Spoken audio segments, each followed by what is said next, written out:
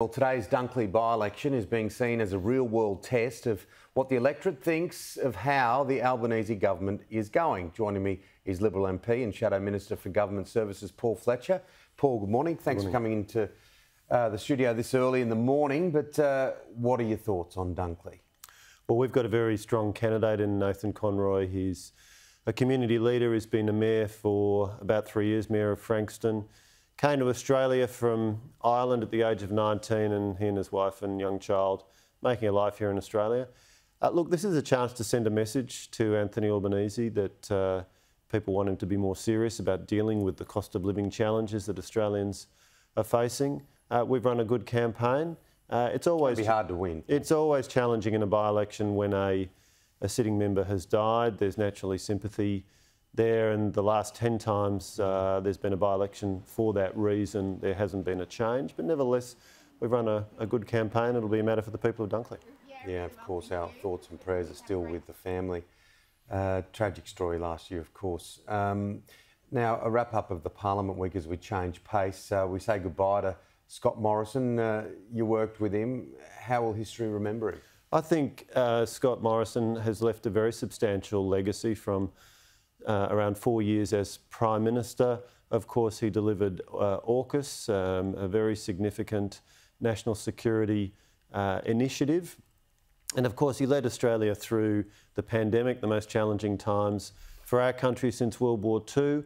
The economic outcomes amongst the best in the world, but even more importantly, the public health outcomes amongst the best in the world. And of course, earlier in his political career, he was the minister who stopped the boats, strong immigration minister keeping Australians safe. A bit of a contrast with the current immigration minister, Andrew Giles, who rightly has been under pressure in Parliament this week. He let 149 people, hardened criminals, out of immigration detention, murderers, rapists and others. And people have seen him floundering around in question time this week and earlier this year. You don't look at that bloke and think, well, he's keeping us safe. Wasn't always bells and whistles for Scott Morrison. He did give himself a few jobs. His tenure as Prime Minister tarnished by the back end of that job and that election. Look, Mr Albanese made that a big attack point last year. It made very little practical difference, I might say. The reality is that Prime Ministers are the ones, Prime Minister is in charge, and no significant decision is taken without a Minister consulting with the Prime Minister or the Prime Minister's office. But at the end of the day, those short-term political talking points will be forgotten before too long. What people will remember is the significant structural measures that Scott Morrison, as Prime Minister and before that as Treasurer and indeed as Minister for Immigration and Minister for Social Services, was able to deliver.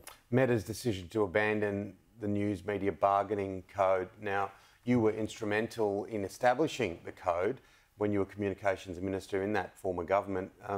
This is a huge move. Now, a lot of people looking at it think, oh, you're just hitting the big media organisations. Well, it's not. It's attacking the heart of some very, very small Australian operators. Look, we did have a big focus on this issue.